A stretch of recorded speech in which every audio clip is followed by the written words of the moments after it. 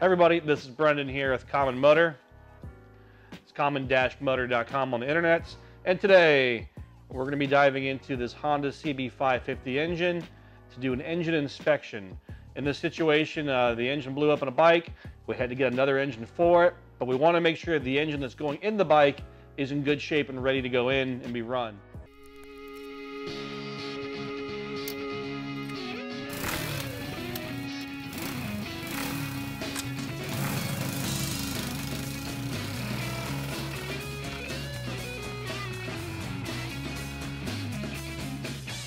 So the reason we're doing an engine inspection is because on our shop Honda CB550, we ended up cooking part of the engine on a road trip last year, and actually this is the crankshaft from it. Long story short, we sprung an oil leak on the engine and we ended up cooking one of the bearing journals here on the crankshaft, and we had to rebuild the engine from the ground up, which we're going to be doing in a different series of videos, so stay tuned for that. In the meantime, to keep the bike going, we rounded up this junkyard special 550 engine here to toss back in the bike so we can keep riding it. And I know a lot of people are in a situation where maybe they're trying to rebuild their engine, or they cooked an engine and they have to get another engine for their bike.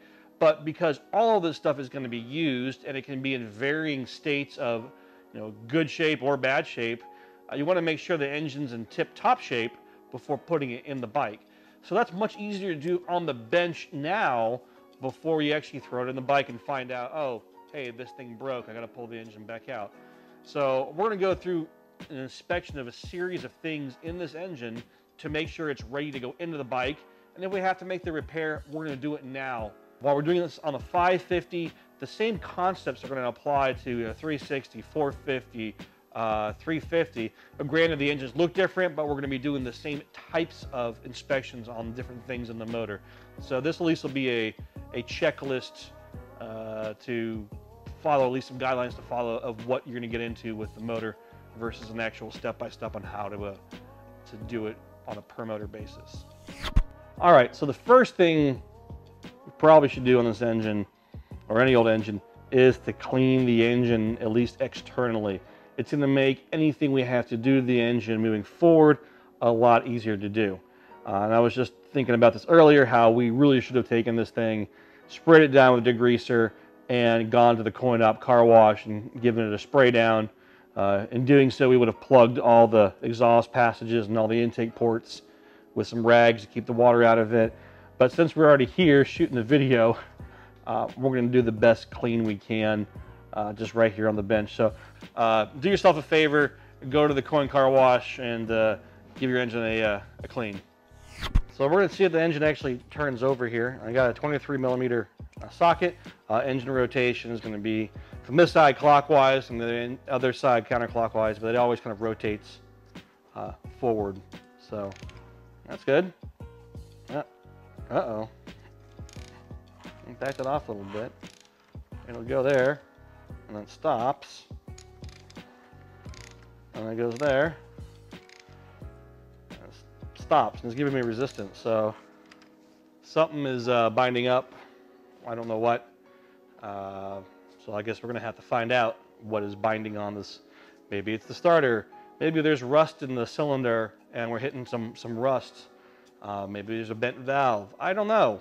So one thing to keep in mind is your results might vary with your engine. That's why we're doing the inspection here. We didn't know exactly what we're going to get. I'm going to remove the 4 spark plugs on the 550 motor. Before I do that though, I'm going to take a little bit of PB Blaster. I'm going to kind of spray it around the spark plugs. Maybe help, especially once they crack loose. Right there. Okay. I'll let that sit for a few minutes. Take the spark plugs out. We have this right here. This is our part number 9030. This is a deep wall 18mm spark plug socket, which if you have a 500K or 550, you need this. So it goes way deep in there to get to the spark plug. I'm going to use my little breaker bar to pop it loose. Look at that, way down there. That's good.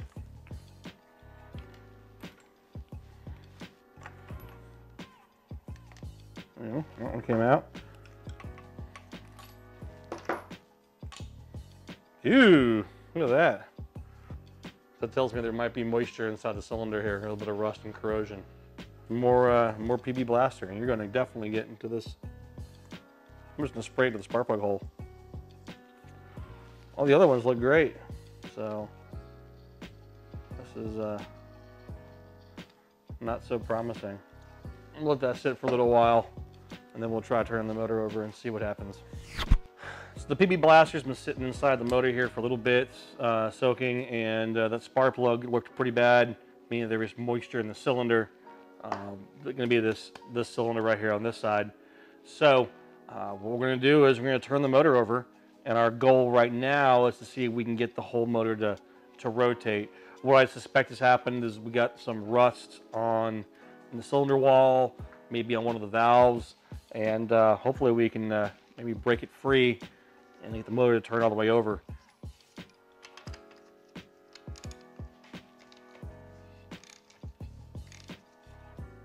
Right there. Can I give it a little bit of, oh yeah, feels crunchy.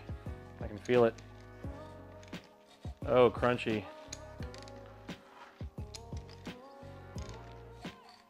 Oh, there it goes. Look at that.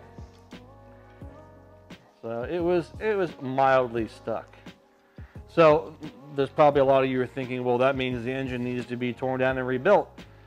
Remember, the goal of this project right here is to get an engine running and put it in the bike and get the bike going again while we rebuild another motor. So this cylinder might have a little bit of low compression on it. It might drink a little bit of oil, but the fact that it broke loose and we can turn the motor over is a good thing. So we're going to run it and put a couple hundred miles on it and then make a determination of how bad it is. A lot of times in a situation like this, you can actually just run the motor and get some more life out of it. Maybe this cylinder doesn't perform 100%, maybe it performs 80% of its capability, but the engine still might have another 10, 15,000 miles in it before it actually needs a full tear down. So we're not looking for more work that we need to do here, and that's a good sign that we'll get it to turn over. We'll put some more PB blaster in there, keep letting it soak, and hopefully the engine shouldn't be a problem. So we got real lucky on that one, but it definitely was feeling a little crunchy. You guys don't know how excited I am that the motor actually is turning over, and we didn't have to do a tear down on the motor because I really didn't want to do that. The next step on this process that I want to do is to actually inspect the camshaft of the motor. I should do it in all these engines, whether it's the 4s or the twins, because the cam, the rockers, and all the valve train stuff up here is really kind of the weakest part of the Honda engines. They tend to get chewed up because of lack of oil or bad clearance adjustments. So we're going to take off this whole valve cover here and actually look at the camshaft, and everything checks out. We'll put the cover back on, set the valves, and then move to the lower part of the engine. So I'm going to take this cover off. I'm going to take off all of the valve covers too, or at least break them loose. And it's going to be easier to do while it's on the engine versus on the bench. 17 millimeter, and I'm using a 6-point socket, so it grabs really well on my breaker bar, because these things tend to be stuck. There we go. I'll take it off all the way. I just want to break it loose. A lot of people over tighten these covers. They shouldn't be that tight. All right, all those guys are loose. We got 2 GIS Phillips here. I'm just going to try my regular screwdriver to see if I can pop them loose. Oh, that one was super loose. Something I like to do is I'll either keep the fasteners with the assembly. You can either leave them in there, or you can take a piece of cardboard and like draw a picture of this and put the bolts in it, so it helps you remember what bolt goes where. Breather cover thing is off. Got a gasket right here. I'm going to go ahead and change that gasket out with a fresh one. Have I told you all about the impact driver? All right, so if you don't have one of these, get one, because you need it for doing jobs like this to break loose all these stubborn screws. Now we have one on the website. Part number is 9018. It should be part of your toolbox. It even comes with instructions. Look at that.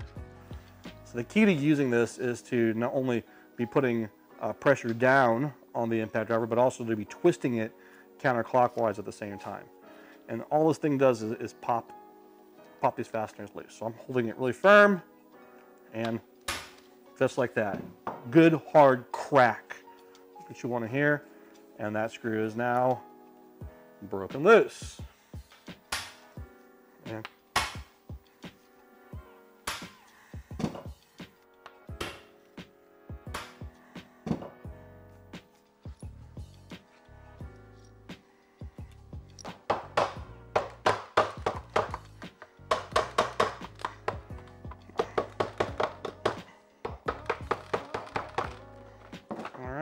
loose. You dramatically lift it off.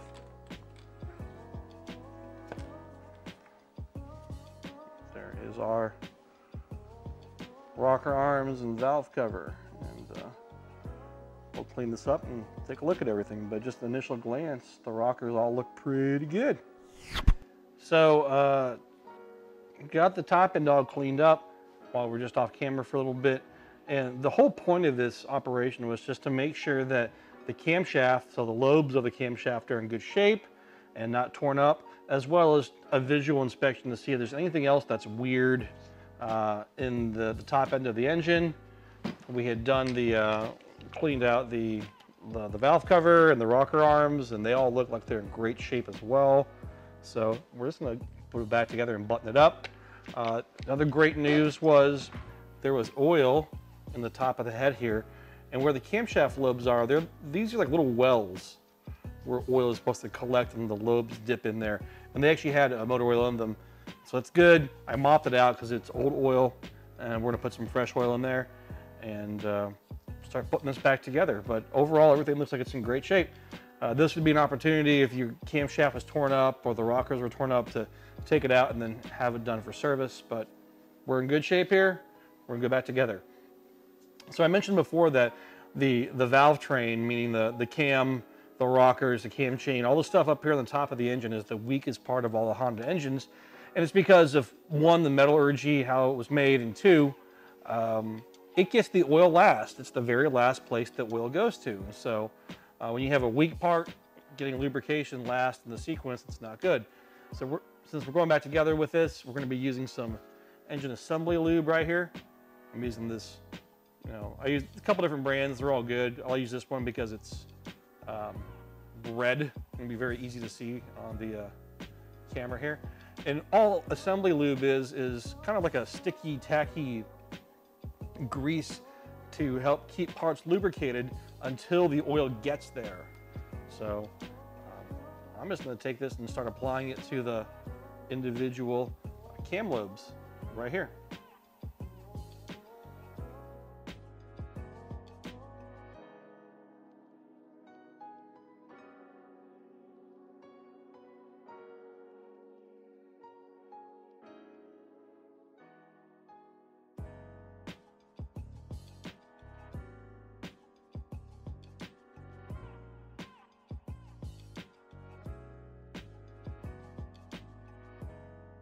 Cool, happy with that.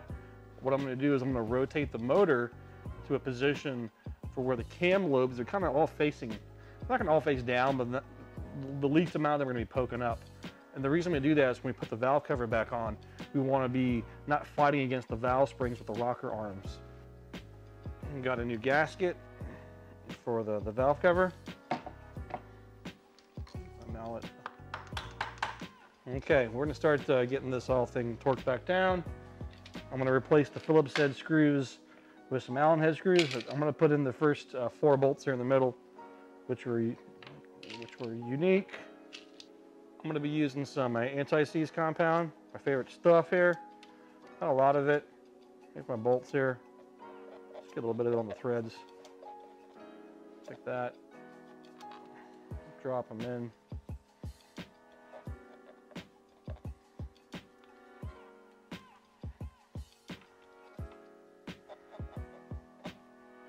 All right, so got all the bolts in.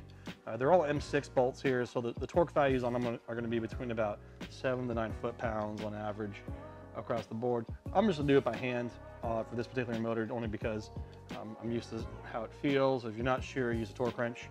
And In this engine, we're going to be working like a crisscross pattern out from the center. If you're not sure, a lot of the service manuals do have a tightening pattern guide depending on your engine configuration. So double check your service manual to see what's in there or not. On this one, again, I'm just going to work my way like in the middle and then go bigger and then go bigger all the way to the finishing at the ends out here. So go ahead. 16. 17. Great. That's good. All right, I'm gonna go ahead and put the other breather cover on right here and tighten down the 6 bolts. All right, new gasket's in place.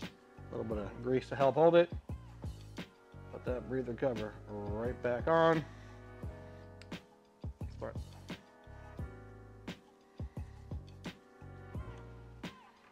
All right, that's in.